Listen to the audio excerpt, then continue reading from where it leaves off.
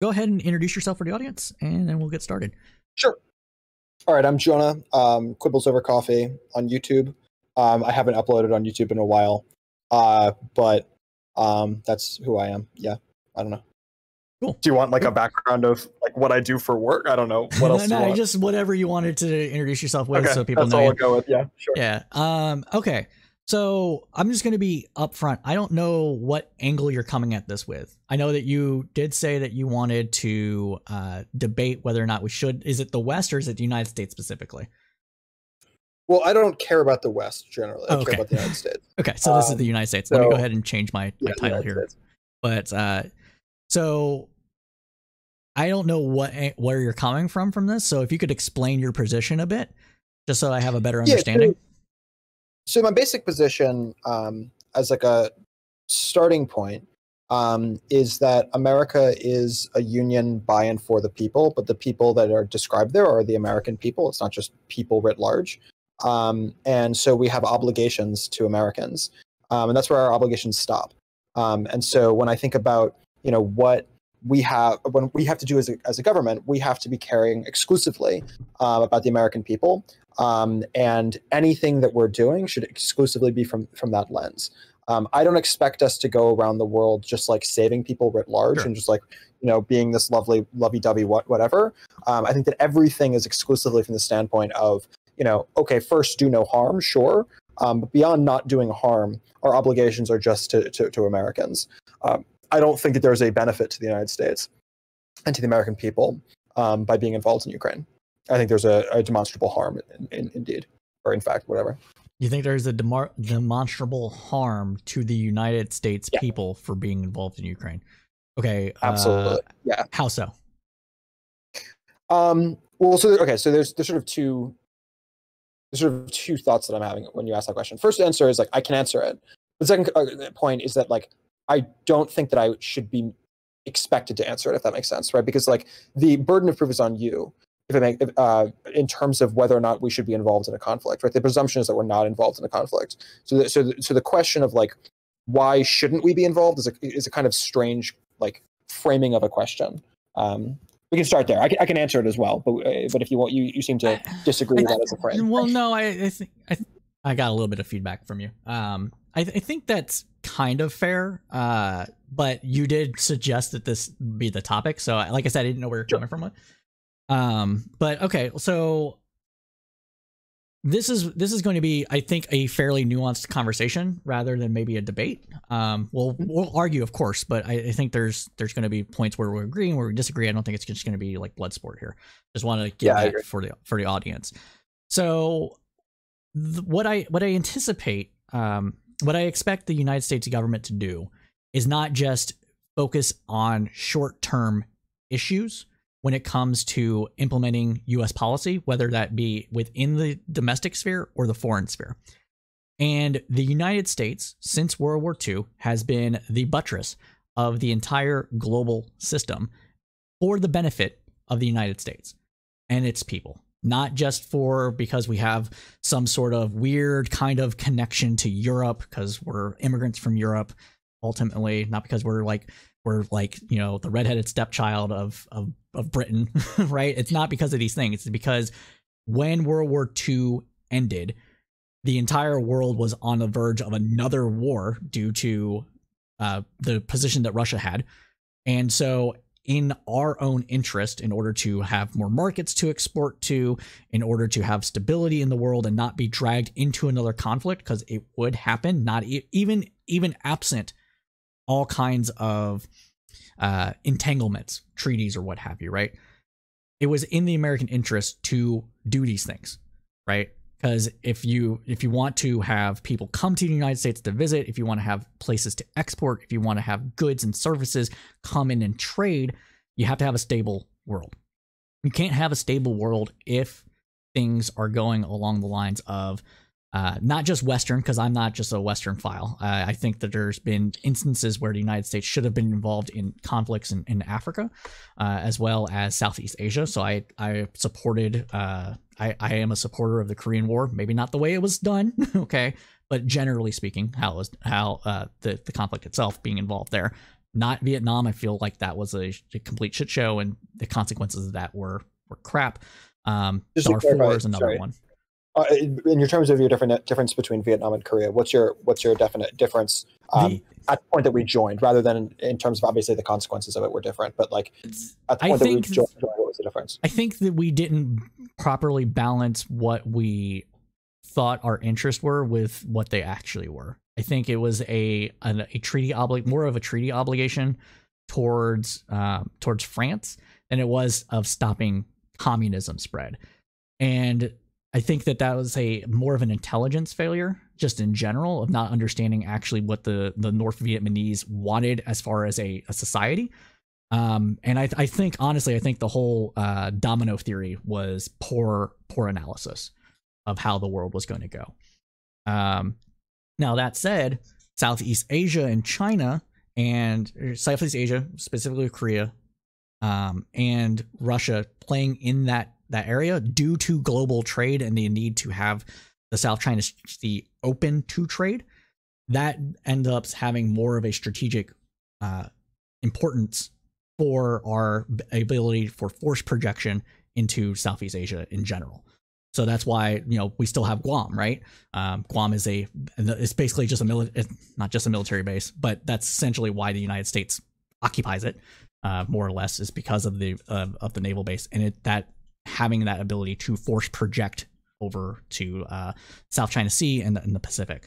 And I think these are things that we actually should consider when we're talking about foreign policy and military intervention and military might or what have you. So that's why, in general, I think I certainly think that's coherent. I don't think that's like a silly worldview. Okay, I'm gonna come at this from sort of a somewhat weird angle, but hear me out. I don't think that America won the Cold War. I don't think Russia won the Cold War either, but I don't think that America won the Cold War. I think the actual winners of the Cold War were Singapore, were India, were China, were all of these powers, South Korea, were these powers that were able to utilize this conflict between these two great powers to their own ends domestically. Yeah. So Singapore only exists as it exists today by virtue of it having a really good port. Remember that within living memory, they were getting like 300 GDP per capita dollars a year. And at this point, it's higher than the United States, right? Only slightly higher than the United States, but it's higher than the United States. Sure. So that is a astronomical increase within living memory. And it's because they have a good port, and it's because they're trading with China and they're trading with the United States, and it's because they used to be trading with the USSR. It's because they've been able to become the sort of the port for all of Asia in a way that very few other places have been able to do. So I think they're the winner. I think that when we talk about how we got out of the Great Depression, the way that we did that was not by going into World War II. It was prior to World War II. It was the fact that we were selling weapons to both sides. Now, I'm not saying that was necessarily a moral thing to do. I'm not saying that there's a moral equivalence, obviously, between the Axis and the Allies. But strictly from an American perspective, selling those weapons was great. If you look at, who among all of the places in all of Europe who got out of World War II looking the best off, it's pretty obvious that it's Switzerland, right? Switzerland, one of the very few places that wasn't involved in the whole thing, that was instead able to just protect its own borders, say, hey, you're not allowed to come in here. If you try to come in here, we will kill you. And we will protect ourselves to our last dying breath, but we're also not going to go and just do whatever and try to attack France or try to attack Germany or whatever it might be. Sure. They're just not involved. That strategic military disengagement, I think, has served all of these countries quite well. And if you think about the United States, even, prior to World War I, we never really were this massive military power that was involved in all of these foreign conflicts. And again, if you sort of zoom back even further, Or you disagree with that? Go for I it. would disagree at least partially. So the United States has always been I wouldn't say a superpower. That's very modern, right? But it's always had very strong military might, pretty much since its entire inception. That's because it is a former colonial power that had to expand and take the land over from a native population. Essentially that's what happened. Every single time we moved westward, we engaged in wars against native people. That created the training and the need to have armaments in order to take over the rest of the country and get the resources therein. Then the Monroe Doctrine came into existence. That was what, 1900-ish? Was that 1890? I don't remember somewhere around there, right? Exactly. So The the Monroe Doctrine is basically like, we're going to control this entire hemisphere. Everyone else fuck off. And that's exactly what we did. We created a sophisticated military naval capacity in order to control the entire Western hemisphere. And we were responsible for forcing open the markets in Asia, for specifically for Japan, and help the Brits do the same thing for China. We were engaged in mercenary work within China to help suppress the various revolts there, and same thing happened with Japan. And that we really literally showed up with a couple of, at the time, whatever their equivalent of the destroyer was. I was like, open your ports or die. And they're like, okay, I guess we're going to open our ports. Like, this is literally what happened. And we forced them to take our textiles. Sure. Yeah, I think that's so. Okay, nothing that you just said there is incorrect. But it's, I think, an emphasis that's an unfair emphasis. Like in terms of our overarching spending as a government, the comparative proportion of spending that we were spending then, comparative to now, is a very different amount of spending. When we think about sort of how involved we were on the international stage, we were involved and have always been involved in trade at a high level. But we've not been involved at this right. Military level. And I didn't mean to. I just didn't think it was fair to say that we weren't a military power just because we didn't engage in the wars in Europe. Like, that's what I was saying. So we suppressed uprisings, created banana republics, literally, like, took over Haiti twice. Like, these are things that we did that made us into a military power. And I think that should be said. We have certainly had a history of colonialism. Colonialism is complicated. Our own colonialism is complicated. Sure. The world's colonialism is complicated. What we're doing in Russia and what we're doing in Ukraine isn't colonialism. What we're doing in Russia, in Ukraine, is much closer to a Cold War, is much closer to a proxy war. I'm hesitant to call it a Cold War simply because the reason that the Cold War existed is because you had literally had two superpowers that everybody else went into for protection. You had, or because they were dominated, right? Russia took over entire large swaths of territory. The United States essentially did the same thing to beat the Germans, and they came together and like, we're keeping all this territory because colonialism's based is the idea of thinking, right? Essentially, more or less. And so we're going to keep this, and you're not going to do anything. And the ideology that was there at the time was, again, domino theory is bullshit. I don't think it should have been followed, but it was a dominant ideology at the time. So that's what created the impetus of the Cold War. What we have right now, I wouldn't say it's Cold War. It's one rogue state against everyone else, and then kind of other states. How are you defining Cold War? Well, the Cold War was literally everybody. Not the Cold War, just Cold War. Okay, so a Cold War happens when there's two superpowers vying over for whatever remaining bits of territory or influence exist. And it's just two of them, essentially. You can't have it with there's three or four. Well, you can have it with three, but essentially you can't do it when there's more a multipolar kind of situation. I would say maybe three you could get away with. Once it gets to 4 or 5, it's when it starts to break down, and you can't have that because sides will start playing off of each other. So I would argue in Eastern Europe, I would argue that we have a duopoly of power. We have Russia and we have NATO. Yeah, but it's literally not the whole world. As an extension of the United States. Say it again? I said it wouldn't be the whole world. Like, literally during the Cold War. Well, you can have a Cold War that's obviously, I would say that Israel and Iran are in a Cold War, right? They're not literally worldwide powers, either one of them. but they're both Okay. clearly regional powers, and they're in a Cold War. I think that's fair, and I think then we need to come up with a different term for the Cold War. It was similar to the Peloponnesian War during the Greeks versus the Spartans. Like, it's the same kind of situation that happened. What we call that, I don't know. I just think that that should be like separated from what you're saying, which is a cold conflict. If you want to talk about like a regional conflict between two major powers that are using proxies as a separate thing than an a sort of global Cold War. Because I agree that when we talk about the Cold War, it gives us this understanding of like a truly global situation, comparable to a world war. So in that sense, I think that might be a reasonable point. So yeah, let's just talk about it as a proxy war. Do you think that that Ukraine is a proxy war? Okay, I would say, yeah, just to be clear, it is a proxy war, but what I don't agree with other people, and I don't know if this is your position, I don't think the United States started that proxy war. I don't think the existence of NATO forced Russia to like invade or anything like that. Like, I don't buy those arguments. I don't know if that's where you're coming from, but I want to put that out there just so that you understand where my position is, so that you don't like argue in a roundabout way to get there anyways. Yeah, I don't care. I don't care who started it, because I don't think that it's our issue anyway.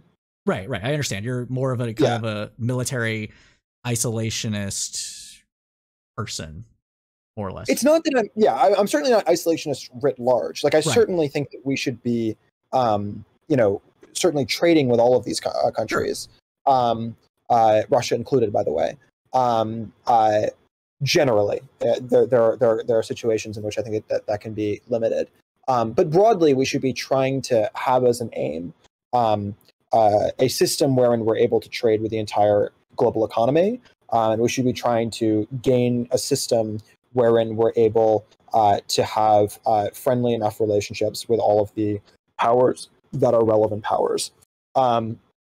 We are not in that situation in relation to Russia. Russia is obviously a superpower, or at very least a massive regional power. And I'd say that's the latter, but just where my position is, it's fine. Regional power, that's fine, but it's a region that matters a lot. It's a region that has some of the most important natural resources in the world.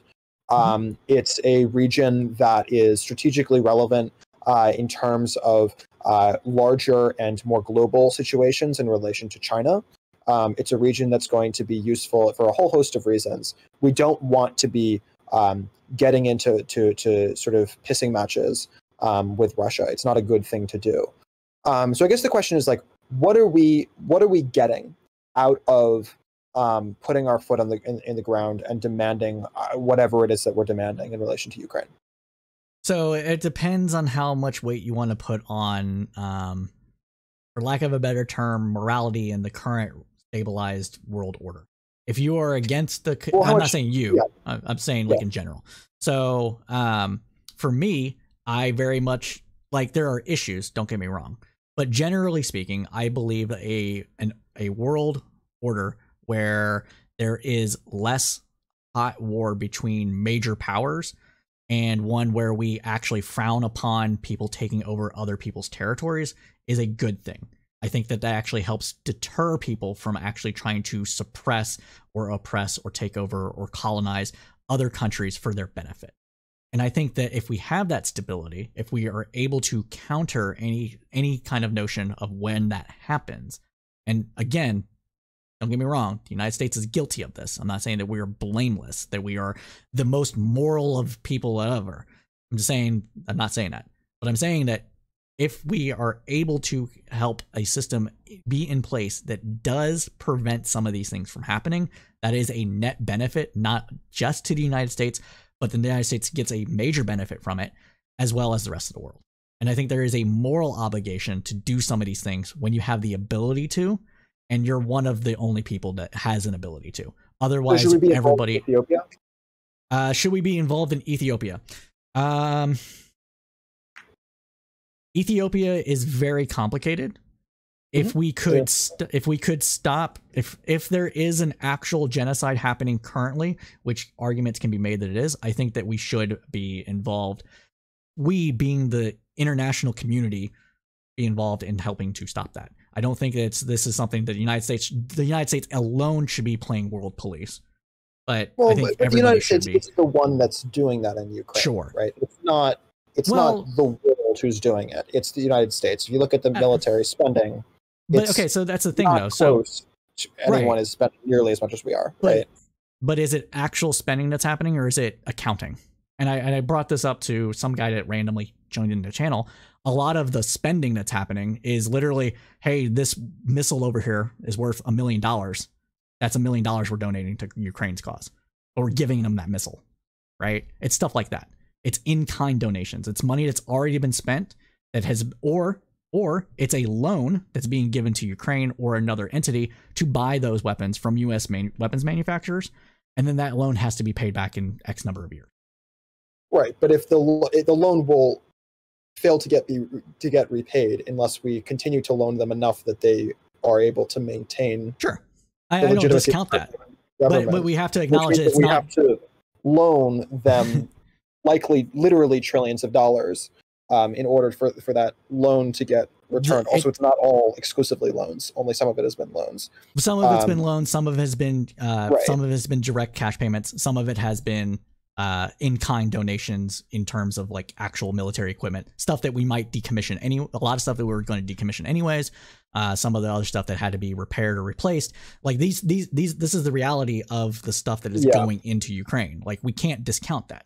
So if the concern, and I'm not saying this is your concern, this is broadly speaking, a lot of people are like, well, why are we giving them $140 billion every like 2 weeks or whatever it is and not spending it on the United States? I'm like, well, how much of that is actually being given in the form of cash and how much of it's being given in the form of in-kind, essentially in-kind donation? I think that matters. It matters, kind of. There's a larger question of why the hell do we have so much military equipment that we're just able to throw around $196 billion worth of equipment, and it's like whatever. Like that's a larger question, right? Yeah. But I guess my point about bringing up Ethiopia, and you could also bring up Yemen, which actually I think is probably a better example because it involves Saudi Arabia. And Saudi Arabia is objectively far worse in a whole host of ways, certainly in a domestic capacity, than is Russia. And yet we're friends with Saudi Arabia and we're not friends with Russia, right? So like, it's clearly not some like moral stance that we're not willing to be friendly with countries that are doing things as bad as Russia is doing.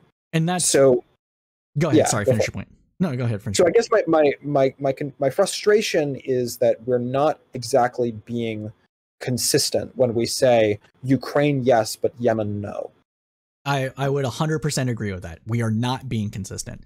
Part of the reason we're not being consistent is because of the geopolitical realities in which we live.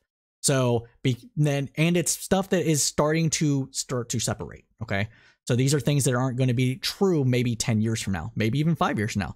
Hell, it might not be true in 2024. Okay, that's how much not the world order is breaking, because the world order is still there, but how much a realignment is happening between the parties that you said are trying to do things that they want and play both sides of it. So with the Saudi Arabia example, right?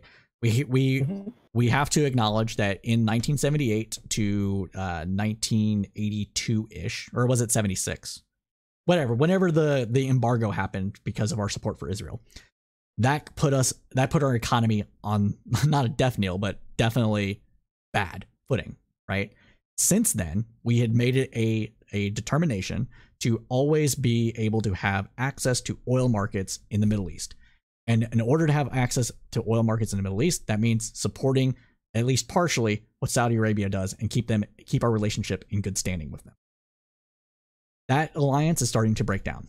And that alliance is starting to break down because of the shale oil revolution in the United States. Sure. Also, the ability of us to export the shale revolution to other countries and that are more friendly and more ideologically on board with what we are, which is a more or less liberal democracy. So in 2 to 10 years, Saudi Arabia may no longer we may no longer have to have them as being part of our circle of influence in order to have access to those markets. But that's a recent thing. And that recent thing is starting to break down along ideological lines in the United States, which I think is what ultimately put them on the back footing. Same. So with Russia, Russia's been an ideological foe of the West, generally speaking, for hundreds of years for various different reasons. And if you're worried and you take history into effect and you take this kind of realpolitik lens of viewing the world, anytime Russia moves westward, they're going to end up trying to march on Germany. That's just what's happened forever, right? Now, I don't necessarily agree with this, okay? But this is the worldview that has perpetuated this thing and brought us to where we are here. And when they've moved into Ukraine in 2012, 2012. Before that, was it Moldova? Was 2006? Moldova 2006. Ignore the years. The years don't matter. Point is that Moldova, Ukraine, Georgia, partially Belarus because of their alliance with them, and there's another tiny part of another country that's a former Eastern Bloc that's under Russia occupation, but I can't remember the name of it.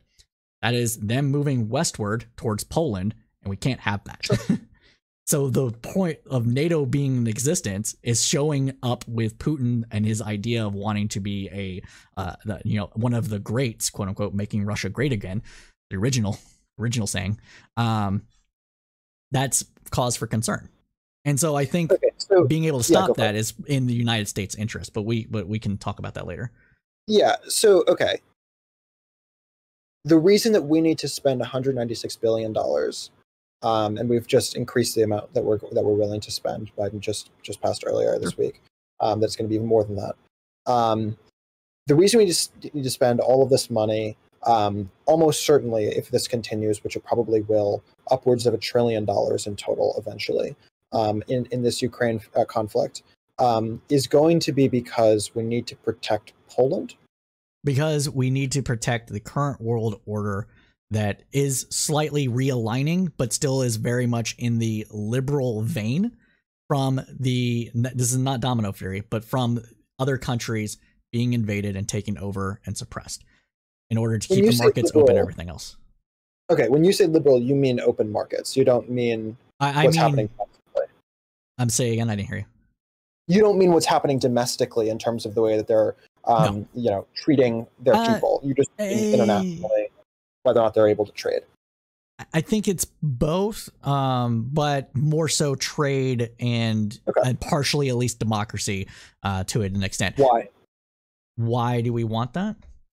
Yeah, why does democracy outside of the United States have any relevance to the people? I think it helps create a more stable world, and that therefore benefits the United States. Democracies go to war with each other less. The democracy in and of itself is not the relevant component.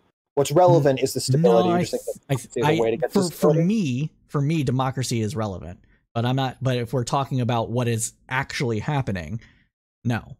So for me, my argument would be, yes, democracy is based. We should encourage it to happen. We should stop other countries from invading democracies when we can, because of the impact that has on the global system as well as the United States itself from a moral, ideological perspective. That's me. But what we're actually doing is we're stopping the invasion of a liberal society, an autocratic society, from moving in, a traditional Western foe from moving in and encroaching on more Western territory that would end up closing those markets to us and making our lives worse off overall because of the war and destruction that happens and closing off those markets. The Russian territory, or excuse me, the Western territory you're speaking of, is Poland or it's Ukraine? I would say it's anybody that's not directly, maybe not even Western, quasi proto-democracy that is friendly to the United States and the West. Okay, so when you say friendly, what do you mean by friendly? What is a friendly country? Trade relations with the United States, general good relations diplomatically. Their willingness to. Saudi Arabia is mostly friendly. There's some factions in there that are not, and that's starting to break. But they're basically friendly. Yeah. So I want to get to a point where we're friendly with Russia, and I think that's a noble goal. I don't think that's. I'm sorry. Can you repeat yourself? I talked over you. I want to be friendly to Russia in the same way that I'm friendly with Saudi Arabia. I want to be able to say on the international stage, as a human being, that what I think you're doing is absolutely atrocious, and that you are going to be condemned to hell and blah, blah, blah, blah, blah, and here's why.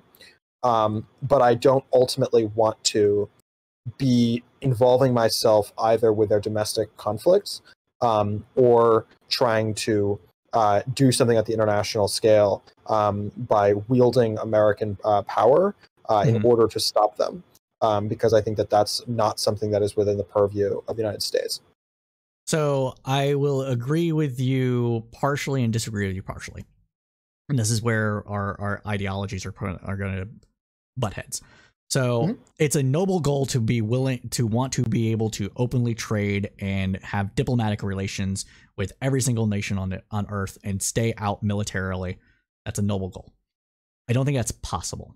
And the reason I don't think that's possible is because ultimately, when it comes down to it, if no country gets involved when another country invades country and that country is weaker, then that does embolden other countries to take over territory and to start to break down the world order that is built around currently more or less some sort of form of liberalism. Whether it's democratic liberalism, market liberalism, it's still liberalism. It's still a decent kind of system where, yes, there is evil and atrocious things done in the world, but that is going to be worse if countries are openly invading each other for resources, trade markets, etc. And I think that is where we disagree, because to me, that is bad for us. And that is why we should be doing this, absent the moral arguments, even though I agree with the moral argument. I'm going to give a extreme hypothetical that I want you to sort of play with. To be clear, I'm not actually advocating for this extreme hypothetical. But let's suggest that instead of spending almost $1 trillion a year, which is what we just agreed on, it was 831, I believe, $billion a year. Biden just passed. Instead of spending that on military, let's spend close to zero. So Panama Canal, we're no longer in control. Suez Canal, we're no longer in control. Our bases in Germany, we no longer have them. We just sell them off and they become houses or whatever. We get rid of Guantanamo. We get rid of all of our shit that we have in Ukraine. We get rid of all of our shit that we have in everywhere. So we take all the military down to whatever it just needed to defend domestically. Whatever's needed to defend domestically the United States. Everything else we're gone. All right. I'm going to propose what I think is going to happen to fill that power vacuum. And I want to see where you disagree. Okay. Suez Canal, China's going to take over. Panama Canal, China's going to take over. Panama's going to kind of take over, allegedly, but in the same way that the Suez Canal is hypothetically not ours, because it's allegedly controlled by the Egyptians, but it's actually controlled by us in that we are the ones who are able to put our military vessels through it first, and we get to cut the line. Sure. I think that China's going to be able to cut the line in Suez Canal. I think China's going to be able to cut the line in the Panama Canal. As a result of that, the Nicaragua Canal is going to stop being made. I think that we're going to have massive implications on in terms of our ability to spend not locally but internally, right? We're going to be able to now have universal health care. We're now going to be able to actually fund infrastructure. We're going to actually be able to fund kindergarten. We're going to be actually able to fund because we have an extra $1 trillion lying around, right? So able to, but not necessarily doing it. That's the contention? Sure. Even if we don't, though, we're still going to have another $1 trillion sloshing around in our economy, and that extra $1 trillion in our economy will still be benefiting us. So even if we were to do very stupid things domestically, we would still be doing something domestically, and that something that we'd be doing domestically would almost certainly create more than $1 trillion in GDP increase locally. That's where I disagree. I think what would end up happening is that the current systems that are sucking up that money will look for abilities to use that money to invest overseas. And so what I think will end up happening is that our military manufacturing sector that it once was getting money from us is going to start getting money from other places, and that will increase potentially increase trade deficits in a roundabout way, potentially, not necessarily.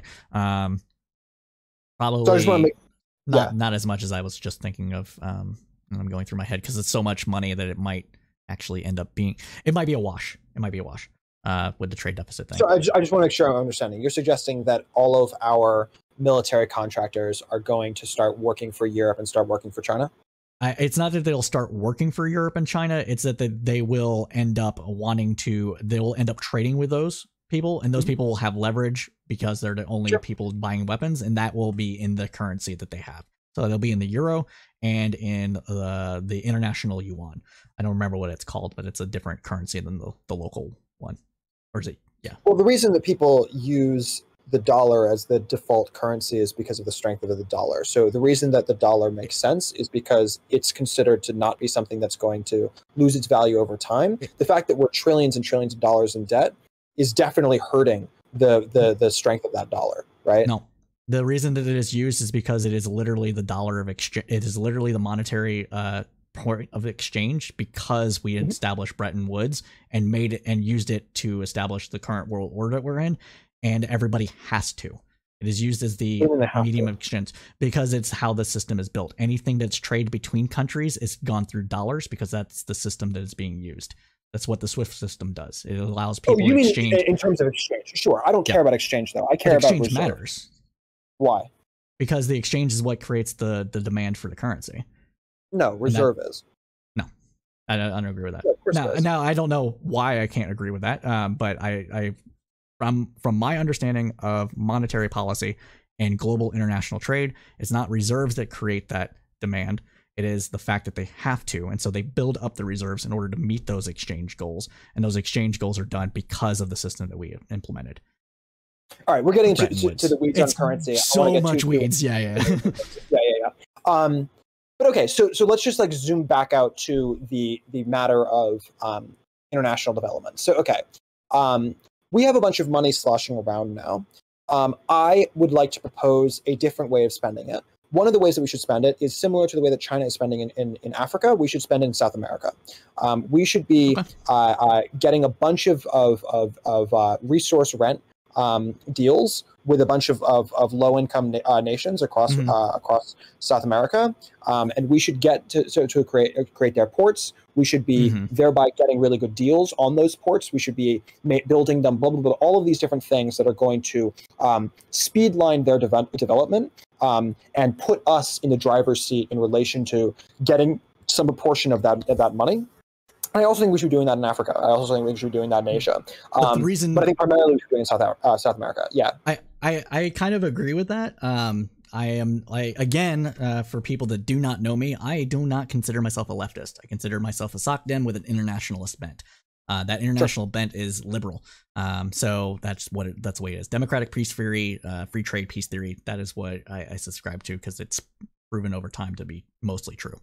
With that said, the reason that China is doing those things isn't because they want money back. They want to be able to establish force projection places to do these things. So where is the incentive for us to do that without the force projection? Force projection isn't just strictly militaristic. Well, that's ultimately why they're doing it. They want to be able to have a military. No, it's not. No. If you look at the spending of China versus the United States, like I have a minor in cybersecurity and national conflict, and for it I did a piece on Djibouti and the comparative spending between China and the United States. And so what we spent our money on was we have a base in Djibouti. Right. But comparatively, what China's spent their money on is they have gotten a really, really good streamlined road system and train system that connects to a port that they partially own. That's able to connect them to the center of Africa, the interior of Africa, and they're able to pull out a massive amount of oil and gas. They've been able to pull out a massive amount of natural resources by virtue of that, and they've been able to do these amazing trades that have been a huge benefit to their economy in a way that we have not benefited by virtue of that military. What happens when said countries decide economic hitman is real and we're being fucked over? And they nationalize everything and kick China out. Why would that be in their interest?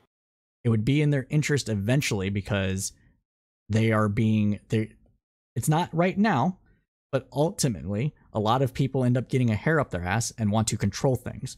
So that is, I think it is an eventuality that people end up becoming resentful of the people that are in control of things when they feel like they should be. Now China's doing it better than we do. They're playing Go. We play chess. It's a different game. Okay. For everybody out there, that's a good game analogy. If you don't know what Go is, look it up. It's great. It's very much more strategic. They're playing Go. We're playing checkers. I don't think we're playing chess. Yeah. Okay. I mean, given our political system instability, maybe, but the point still stands, right? Like military strategic thinking, like with Go, it's like surrounding territories and cutting it off and like doing these things and getting territories, not attacking. Where chess, it's attacking. You're always attacking. So it's a different mindset, right? Shogi is similar to chess, but you can like convert people, which makes more subterfuge things. Anyways, weeds, doesn't matter. Might do an episode about it. But but I think eventually people will end up becoming resentful and want to take back control of power, especially if they feel like they're being taken advantage of. And I think that China right now is not, but once those loans become due, then and it's in their interest to, they'll start doing that. And I think that's a inevitability of any type of colonialism, which is what economic hitman is, making a nation go into debt, building up things for its infrastructure for your own benefit, and then calling those loans due. Also, when China does spending, they're inherently doing less of it when they do these things than the United States does, because they export their own labor force, their excess men, to go do these jobs, to get them integrated into the community, and they spend less on it because it's less money for them to spend than U.S. doing it with USAID, which uses American contractors for American cost of labor. So sure, just another thing to have to take into account. No, you're totally right. That particular last point was a fair one. Okay, so there's a couple of things that brings up. The first thing is that at least in the case of Djibouti, and at least in the case of Sudan, China's already made their money back and then some, right? So like it's not a matter of like even if tomorrow they were kicked out and everything, they just were told to go to hell, they would already have made money back. So they definitely have been able to do that. But the broader thing is that you presumably they're going to get kicked out at some point, and that they're going to somehow like stop being allowed to trade with those countries. But I mean, we are responsible basically single-handedly as a nation for making Japan what it is today. We're basically responsible for making South Korea what it is today. And I see no reason that they are in foreseeable future, either one of them, going to stop trading with the United States, because it is strictly good for them to trade with the United States. Like we have built them into this powerhouse where they used to not be a powerhouse, and that's great for us. Like, sure, it's also good for them, but like the problem with the sort of the realist approach is that like it's simply wrong that strengthening China is strictly bad for the United States. Militaristically, that's true. But financially, it's not. When we think about like how we've been able over a period of basically just a single generation to like cut poverty in a third, how we've been able basically in a single generation to like cut starvation in a third, how we've been able to do so much on disease control and blah, blah, blah, blah, blah, blah, blah. Like, yeah, these are all moral goods in the grand scheme of things. 100%. Absolutely they are.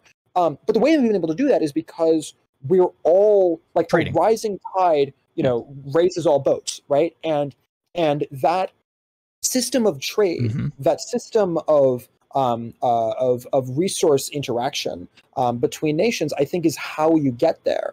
And what we're doing in Ukraine is actively hurting that capacity. If we were instead, trying to figure out ways, and had been for a long time, of building a Russian economy that, number one, was stronger than the Russian economy is currently, and number two, was more intertwined with the Western economies, and more intertwined with the Chinese economies, and more intertwined with the African economies. We'd be in a better place right now, because the truth is that like Russia, like we were talking earlier when you were streaming, and you're talking about what's her name, Brittany Griner, right? Yeah. The reason something like that is able to happen is because like we have like Britain is not going to do that, right? Spain is not going to do that because they do what exactly? I'm sorry. hold an American Okay. citizen hostage for ransom. Gotcha. Because like they understand that, are we going to go to war over one WNBA player in order to like get her out of jail but we'll with Britain? cut Of course ties not. We're not going to do it with Russia. We're not going to do it with Qatar. We're not going to do it with Saudi Arabia. But we are going to do the kinds of trade hardball, but above board kind of interactions that we often do. The problem is that we've done all of those on Russia, and by virtue of that, we're not able to like. There's nothing else that we can do. Like the difference between spending $196 billion a year trying to fuck them versus $396 billion a year trying to fuck them, it's just not that big of a deal. It's not that big of a difference, right? The frustrating thing about this is that I don't disagree with you. I just disagree of what we can do now. So if in the 90s we're like, hey, let's integrate Russia more, right? If we in the 90s we said, hey, let's integrate Russia more, let's not do the economic hitman colonialism thing where we send off businessmen to like just not wreck, but like take over as much of the Russian economy as we can and extract as many resources from that as we can, we would likely be in a completely different place. Potentially. Because we did similar, because what you're talking about is what we did with China. Right, we opened trade relations. We integrated them into the WTO. We tried to use China as a buttress against Russia from the east. Right, essentially is what we did. Right, and China right now has a person that wants to re-implement the Chinese vassal empire and do things like invade other countries in order to bring it about its own glorious past back into existence.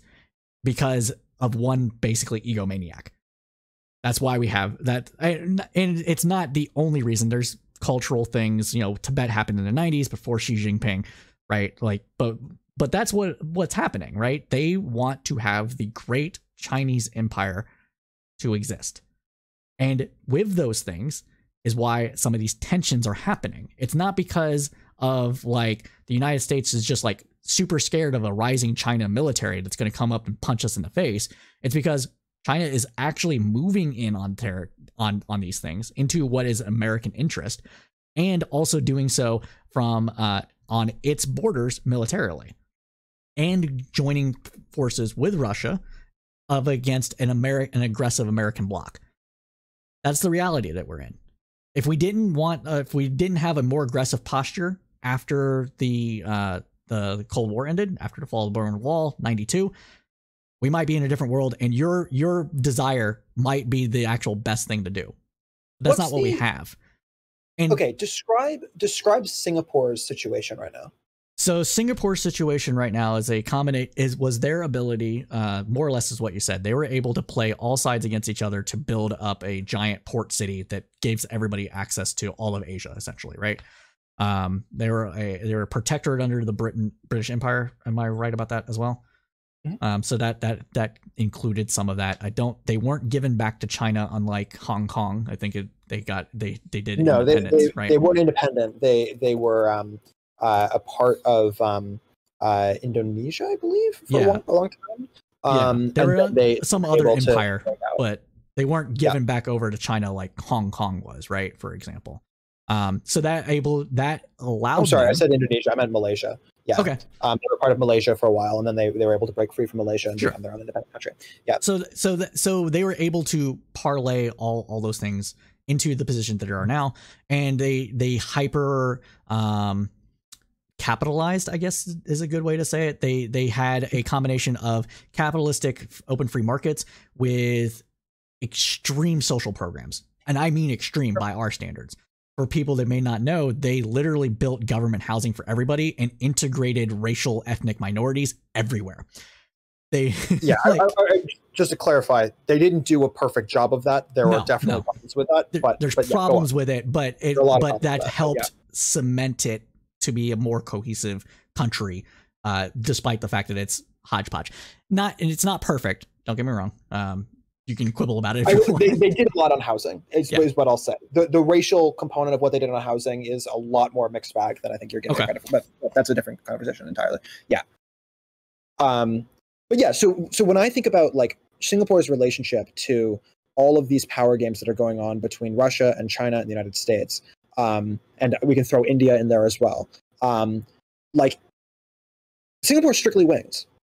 No matter who wins that fight, the fact that there is a fight going on, that fight is continuing, and the fact that that fight is manifesting in all of us trying to look at third powers as a vessel to further our interest against one another, that's strictly good for Singapore. It's strictly good for South Korea. It's strictly good for New Zealand or any number of places. And so, I mean, like, I guess like, there, like, if we're thinking about security and safety, there's sort of two layers to it. There's a layer which is like, how hard would it be for someone to mess with us? But there's a second layer which is like, how much do people want to mess with us?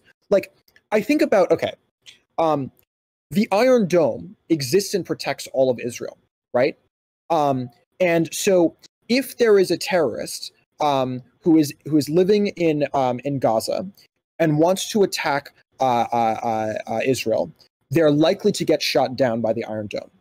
Yeah. Okay, if there is a terrorist who lives in Monroeville and wants to attack, or lives in Braddock and wants to attack Pittsburgh, like, I'm fucked, right? Like, I don't have an Iron Dome to protect me. Right. But there's a difference, right? I'm still safer in Pittsburgh from the terrorist attacks and the missiles being shot from Braddock than the people in Tel Aviv are protected from the people of Gaza, because there's an undergirding reality that there is a reason, that there is a massive desire within Gaza to attack Tel Aviv. And so when we think about like that component of safety, like, no one is going to go do terrorism against New Zealand, because who the hell cares about New Zealand, right? No one does. Well, no one is going and attacking like all Christchurch. of these other...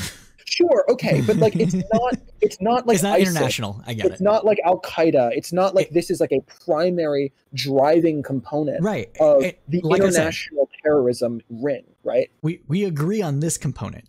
I think that the military, that the U.S. is too involved militarily across the globe for various different reasons. Some historic, some ideological driven, some just, parties change and somebody got a hair up their ass, right? I think Iraq was a hair up George Bush's ass. Like, that's how I view Iraq. I don't feel like it was in our interest to do it. I think we could have, if we pulled back from our hatred of Iran, right? We pulled back from that a bit. We could have integrated Iraq and Iran to like be a better block against Saudi Arabian aggression from other places.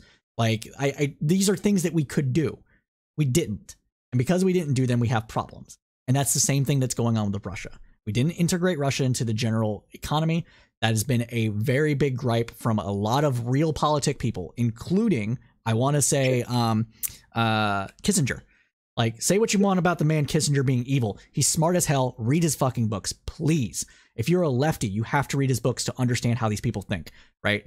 Even he said we should have integrated Russia better into the global economy, the whatever liberal-esque world order that we had, and not try to basically colonize them or allow big businesses to do it for our bidding, right?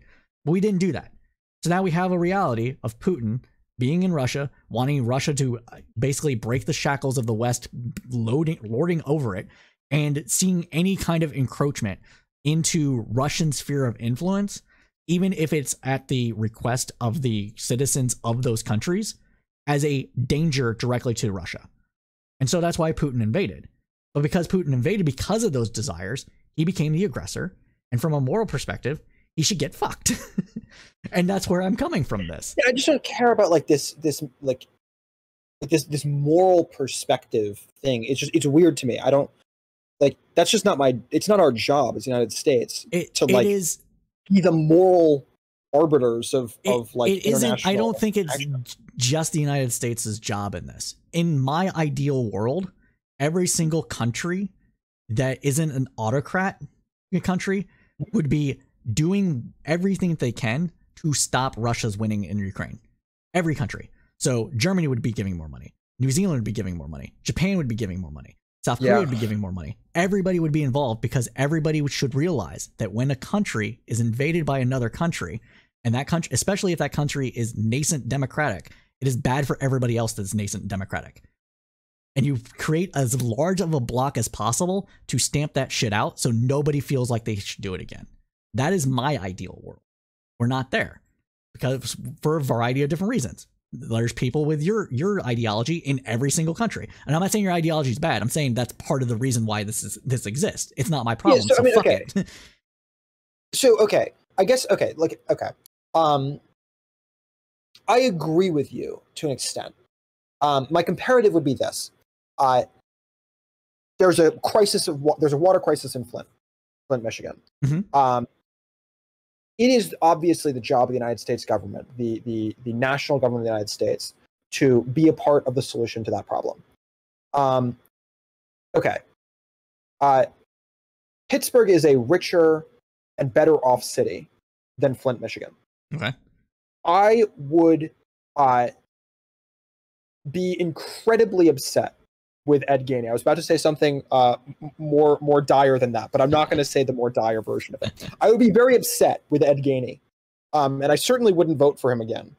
If the mayor of Pittsburgh decided that he was going to give my local tax dollars that should be going to my local schools, should be going to my local education, should be going to my local, bridges and roads and blah, blah, blah, all of police, sure, fire, whatever it is. If he spent that fixing the problems of Flint, Michigan, even if the problems in Flint, Michigan are more dire than the problems in Pittsburgh, because we still have very real problems in Pittsburgh. And I think when it comes to war, there's a different calculus that's there because it impacts everybody. If I can finish it. Yeah.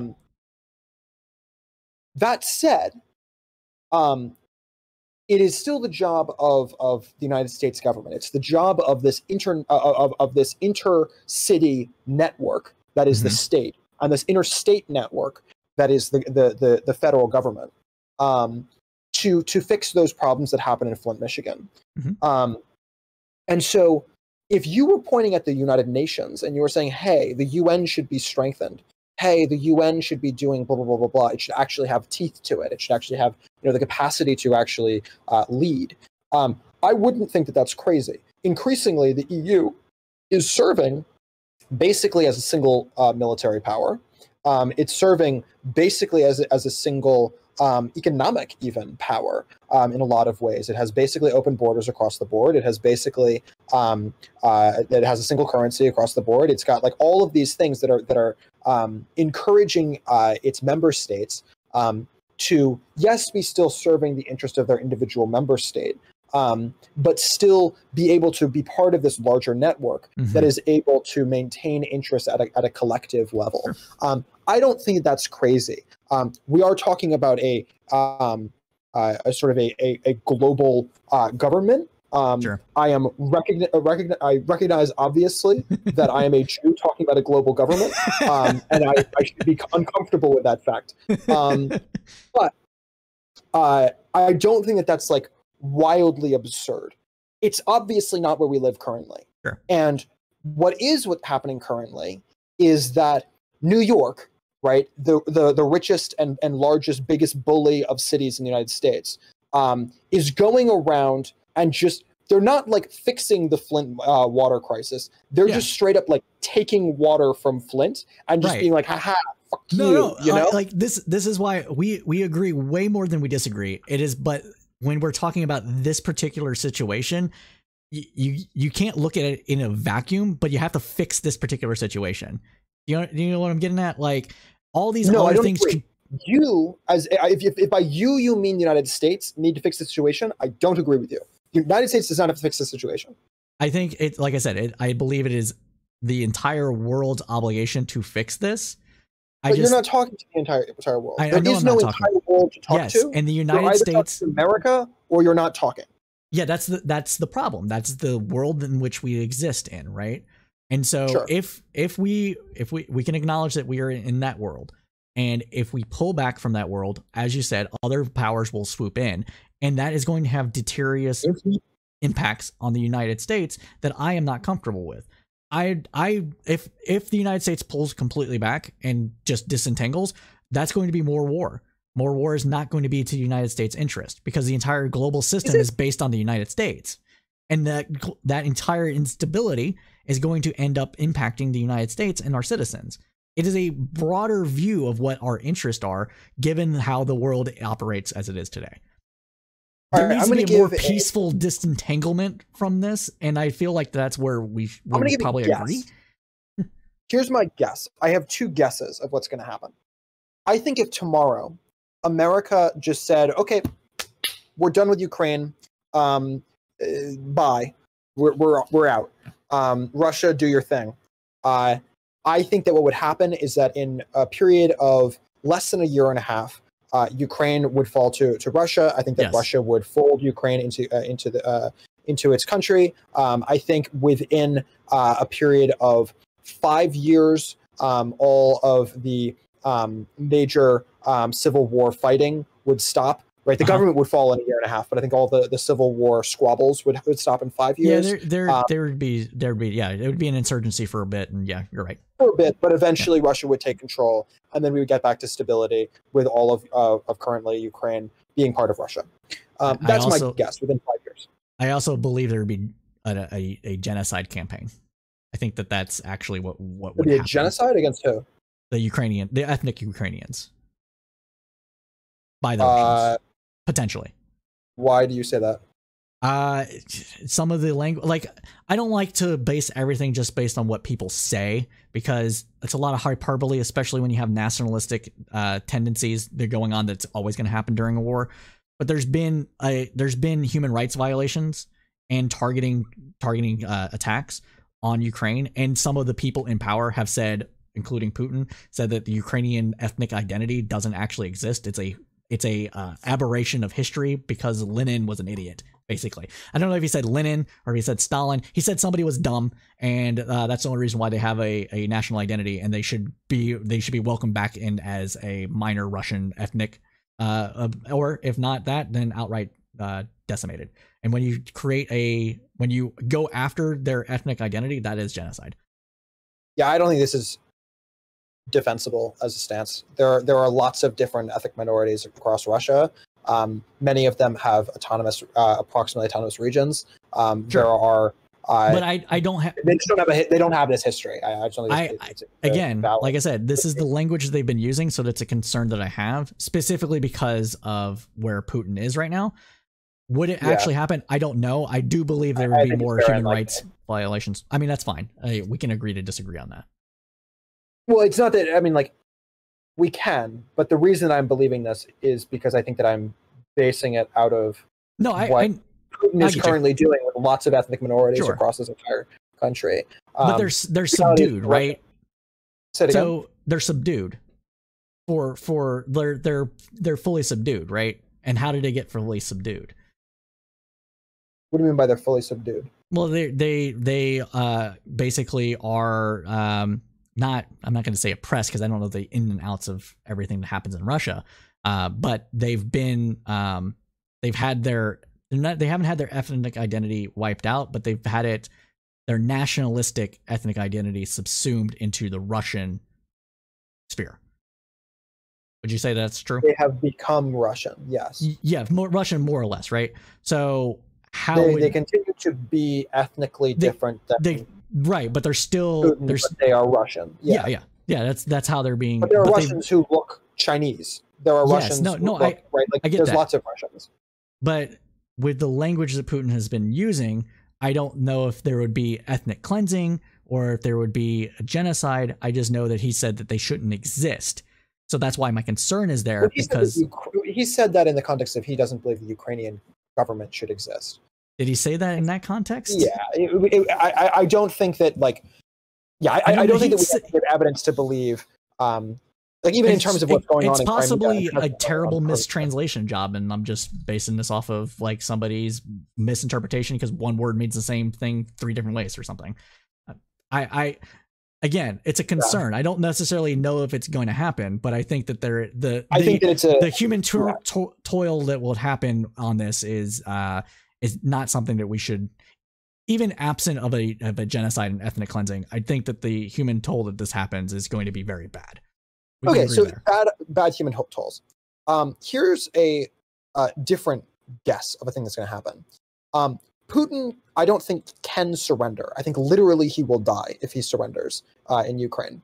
So I don't think he will ever surrender in his fight in Ukraine. Okay. First, do you agree with that? I think he's probably only got like 5 years left in it anyways. So, but yes, I think that if he surrenders, somebody Ukraine, he will die. Somebody is going to get the wild hair up their ass, and they'll see his weakness and try to take over. Coup or something will happen. Yeah, I do think that's ultimately what will happen. Putin literally cannot leave Ukraine. Sure. Okay. I bet that if we don't leave, that this war will wage on for significantly more than 5 years. I don't think so. But I also don't think that we're going to end up staying all that much longer. So my position on this is that this is what I've said. The Europeans have to survive through the winter and then use those gains that the Ukrainians have made based on all the money and equipment and everything they've gotten. If they can gain more territory during the winter, then that's going to be super good, and it's going to put them in a better leverage position. But I think if they survive through the winter, everybody's going to push for an end to the war, including Ukraine. I think if they survive through the winter and they're able to make what does gains, an end to the war look like? What does that mean? I think an end to the war in that scenario where it's not a Putin has to die situation, because I don't know how many people actually believe that. I think what it looks like is possibly a small land bridge to Crimea, and that's it. I think that's that is the more likely scenario of any territory being lost and Putin being able to declare a win. That's the golden bridge, but it has to be a small sliver of territory. It cannot be the entire Donetsk region. And you think that the United States would be okay with that? I think ultimately the United States and Europe would be okay with that, because it is a you think that Zelensky would be okay with that? I don't know if Zelensky would be okay with that. I can't. So we have to kill Zelensky. I don't think we'd have to kill Zelensky. Well, if we has to be okay with it. If he's not okay with it, the war's going to continue, right? If we push for these things, and then say this is where our stance is, and then pull the money out, I think that he might ultimately agree with it. But I don't think that should happen. I think that's probably what's going to, and that's why I don't want to leave right now, personally, because I think if we stopped it today, that goes out the window, and then they lose. Yeah, I honestly, I think that's just it's cope. Very. Say it again. It's cope. Yeah, it is. It is. I agree. I think that the chances of that happening are approximately the same chances of because if Nikki Haley becoming our next president. It could happen. It's not gonna. I think it could. I think the Ukrainians and Russians can, with our support, fight to a stalemate. They will ultimately have to have this decided. But if we pull out and stop giving them money, then it collapses. And I don't think that's in our interest to do so. Russia was involved in Afghanistan, and then later we were involved in Afghanistan for literally decades, right? I think they don't have the right as of right now. Russia doesn't appear to have the military capability to actually do it decades. Now, it could be propaganda. I'm not discounting that. It's definitely propaganda. I don't think it's propaganda. I think they've lost too much. They've lost too much, and their equipment has been proven to be too okay, so too fickle. Let's assume that that's true for a second. To clarify, definitely don't believe it's true. Sure. But let's take a second and take that as fact. That would suggest that there's about to be a massive, awful, bloody civil war across all of Russia. Like I said, I think they can fight to a stalemate as long as we support them, and that stalemate will force both sides to the table. It's stalemate in the way that you're describing requires that Putin die. No, I think Putin can. I think the golden bridge on this is not taking over all the Donetsk region. I think it is maintaining Crimea, and I think Crimea will be. It won't be one of those situations. I don't know if he can or can't. If Zelensky agrees to that, Zelensky's going to die. Possibly. Not possibly. Zelensky will die. If that is the thing that they get to, Zelensky will die. Of course he will. Okay. Well, I mean, like, one of the two is going to happen. Like, that's ultimately what's going to happen. But my point is, like, yes, I agree with you. One of those two things is going to happen. The answer is that Zelensky should die. No, I think it should be Putin. Okay. Unpack for me what the civil war that results in the death of Putin, from the death of Putin looks like. I'm not even sure there will be a civil war, but there will be conflict. I don't think it'll be conflict. It'll be brutal. I don't know. And because Putin was the aggressor, that's why I maintained this position. Okay, but like, you know who wasn't the aggressor? The millions of Russian people who are going to die as a result of what you're describing. I think that could possibly be prevented if there's a coup, and then the world's not. It's a possibility. It's not going to happen. So it doesn't fucking. It's not a possibility. Like, the world's not going to do anything. The world is in a country of 144 million people. Right? The world isn't going to do what is necessary in order to prevent a super bloody conflict within Russia should Putin die and everybody decides to fight over it. Okay. I'm sorry, I said 144. It's 147 million. Okay. 144 was excluding Crimea, but we're definitely including Crimea in this now. So 147 million people. I ultimately what I think is Zelensky might die in this situation. You are 100% think he will. I don't know. There's a lot of it's a higher possibility of him dying than him not dying. I will say that. I just think that if we maintain, that is the most elegant way of saying he's going to die I've ever heard. There's a possibility that is higher than that he will not die. That he will die. Yeah. Okay. I hedge all the time, man. I've done too much. Do you know what good judgment project is? No, I don't. So there's a open judgment project. Basically, it's super forecasters. You can say what percentage of an outcome is likely. And the better you do at guessing, the lower the better your score is, but the lower the number is. And so you can hedge. Yeah. And so if you hedge, you don't lose as many points. So I always hedge. Gotcha. Okay. But the thing is like I just there is a possible way for everyone to come out with something that might be agreeable to them. It's not likely, but it's there, and I think we should push it for it to be there. So maybe Russia doesn't keep all of Crimea in this situation. Maybe they keep a quarter of it, so they can still have their port to the Black Sea. But that can only be possible if they fight to a stalemate. If Putin dies, I think Putin could. Putin's got such good fucking propaganda. And he's got so many people on his back. Like the possibility of him dying right now is actually very high because he's losing.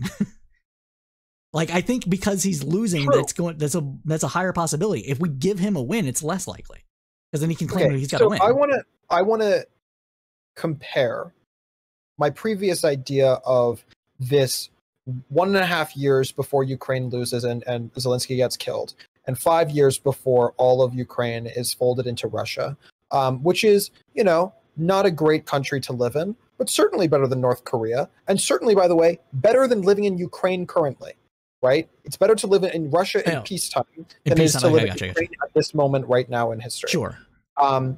So in 5 years, we're back to basically total peace for the people of Ukraine, albeit under a different government and a worse government. Yep. That's one option. The other option is that Putin loses. There's a massive civil war in a country of 140.7 million people, not including the people of Crimea, and also, oh, by the way, literally atomic weapons. And there's a civil war, and that civil war will definitionally require that China be involved, and definitionally require the United States be involved, and that all of NATO be involved, and will probably involve India, and will probably involve Iran, and will probably involve Saudi Arabia, and will certainly involve Israel. Like, this is World War III. We are discussing World War III. Do you think if Putin gets killed? Okay. Yeah. if Putin gets killed and the result is a civil war in Russia, yes, we're definitely talking about millions of people dead. We are definitely talking about millions of people being starved to death. We're definitely talking about not hundreds necessarily, but definitely tens of millions of people, refugees. We're talking about the desecration of multiple cities, the bombings into smithereens. We're talking about, yeah, this is going to be terrible. Why is that the only okay, I get what you're saying, and if that is the only possibility, then it might be better for the world for Zelensky to die. I don't think that's the only possibility, and I don't even think it's the only possibility, like, overwhelmingly so. Okay, what percent chance do you think that what I just described happens is? Given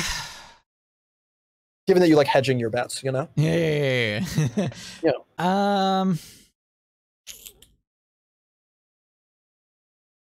I'll have to think about it more. My current right now, because this is the first, you're not the first person to bring this up, but you're the first person to make a good argument about it. That I've talked to this long. It's better than 50, but under 75.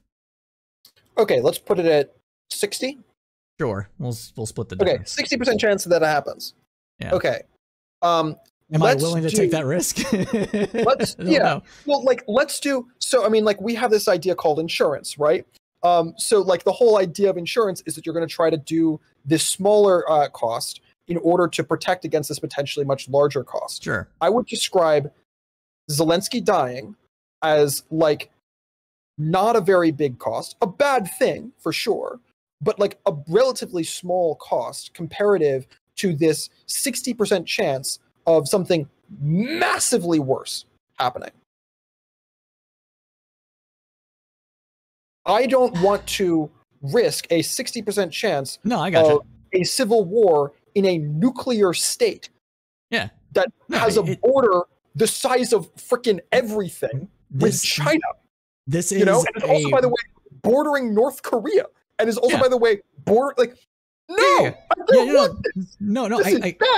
this is bad. This is bad. This is an actual possibility. Unlike, I don't believe Putin will use nuclear weapons in Ukraine. I think that's a done deal. No, he's not. But his replacement, right? I don't.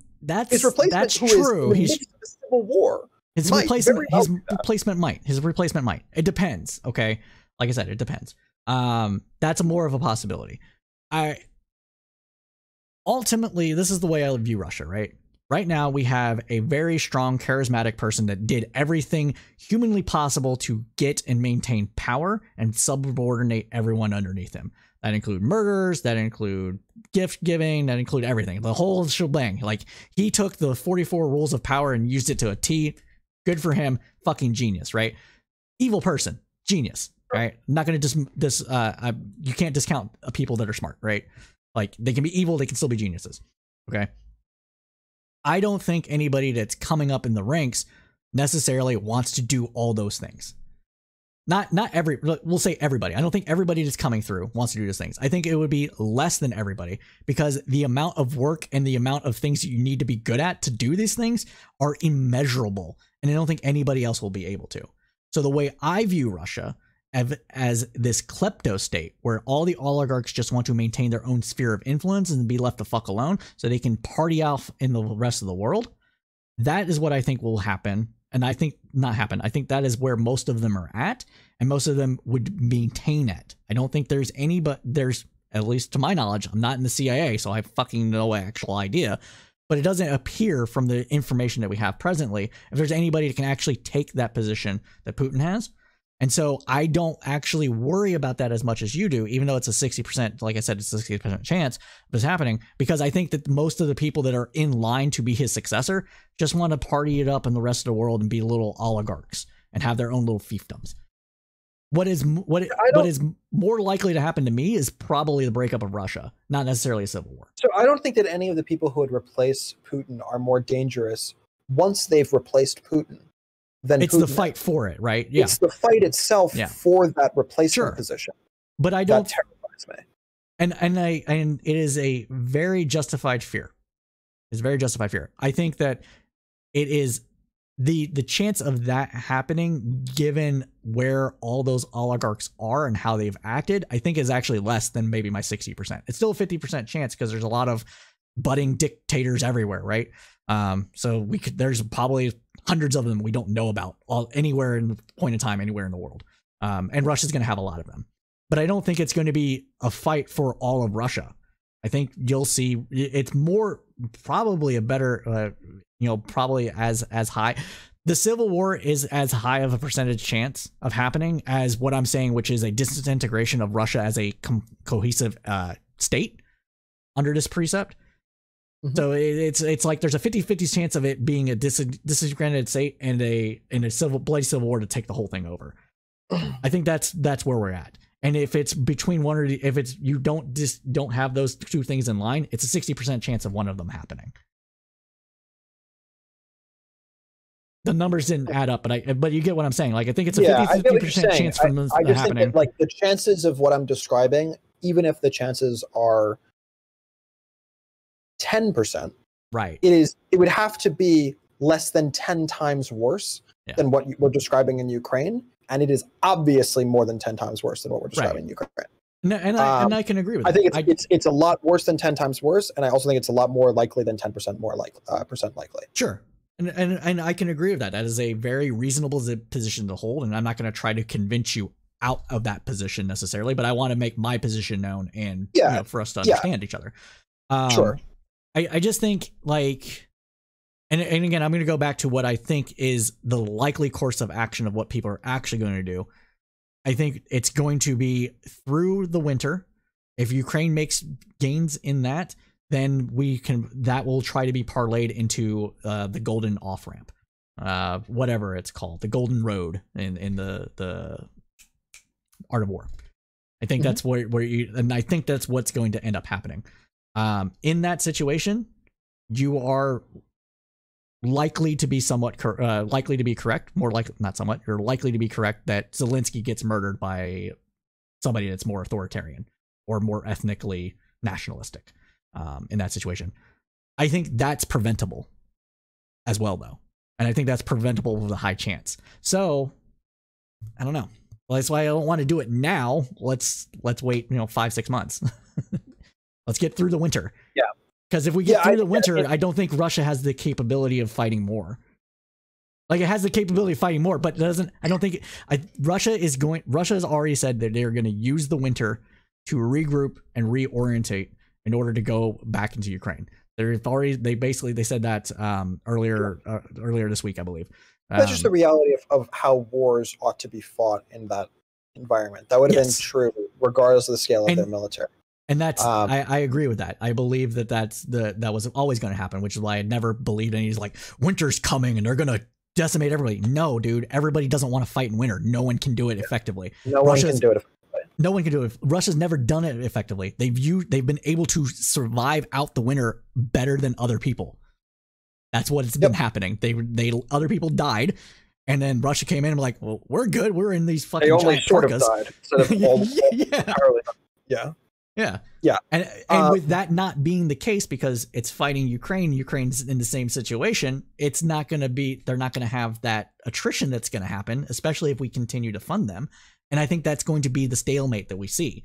And that stalemate can go for years. It can become like somebody said, well, we can see a DMZ. I'm like, possibly, but that's no one winning, right? That's no one winning and no one losing. That's not a terrible thing necessarily. Is it? That's probably even a better if that stalemate happens and we just continue to somewhat fund Ukraine, or Ukraine is able to like parlay its ability. Like we're not spending literally whatever. That's a lot. You're saying whatever, but like again, because I don't care about it so much. But like there's two how much things. did we give to the South Koreans during their thing? And also, it wasn't permanent, and also the experience that we were like.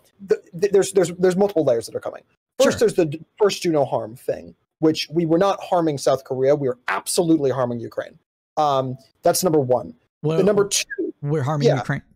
We're harming Ukraine. When you describe a permanent war as part of American policy. I see. Well, that's absolutely harmful to Ukraine. Okay. So that's The same way fair. that like Afghanistan was harmed by our permanent war in Afghanistan. Sure. So because I've announced it, it becomes permanent. Okay, I gotcha. It wasn't permanent harm because we didn't know that perpetual war would happen and the DMZ Well, would. by year, let's say 12 in Afghanistan, we definitely knew that I was talking about South Korea. Sure. Afghanistan was going to be a shit show, like forever. Sure. Graveyard of empires. Yeah. But so that's one component of it that we're definitely harming Ukrainians, and that Ukrainian like life is in shambles as a result of our actions. There's also the fact that by virtue of this, we're not able to trade with Russia. So long as we're continuing to have this proxy war, we can't have open trade with Russia. Yeah. Which is dangerous and bad for our economy and bad for Europe and bad for not that I care about Europe as much, but like it really is bad for Americans. And I don't like screwing over Americans as a general rule of thumb when I'm talking about the American government. And so like, yeah, the cost of this are major. It's not just the financial, although again, I do believe that the financial does matter, which perhaps we disagree with. I think we have the capacity to do both. It's not that it doesn't matter. It's just that I don't. Everything that we're doing right now isn't going to suddenly free up more money for other people. It's not that. I don't think that's how our monetary system fundamentally works, or as well as the United States financial situation is. I think that's our fundamental disagreement on that. Yeah, it's not that it doesn't matter. I think we just have a different relationship to debt is what it ultimately comes down to. Yeah. I don't believe that the amount of debt that we're in can be resolved in any way other than defaulting. I literally don't care about the debt. As long as we service it, nobody's going to care. As long as we keep making payments. Yeah, but my point is eventually we're going to default. And when we default, we're going to default eventually because eventually there, for whatever reason it might come, China and the other countries and other people who are reliant on us to pay them back will see the dollar slipping and they're going to request it back and they're going to stop buying more debt. But we don't need them to buy our debt. That's okay. We don't need to have an MMT debate. Yeah, we can have that at a different point. I'd be interested in the conversation, but that's a different conversation. But yeah, I think that the cost to us, even beyond the financial, is just a massive cost, and I'm not comfortable spending that kind of money, or spending that amount of resources, human lives and resources. No, that's fair. Yeah. So yeah, go for it. So it's all, I don't know what time it is for you. It's almost 11 for me. It's midnight for me. Okay. So how much longer do you want to continue doing this?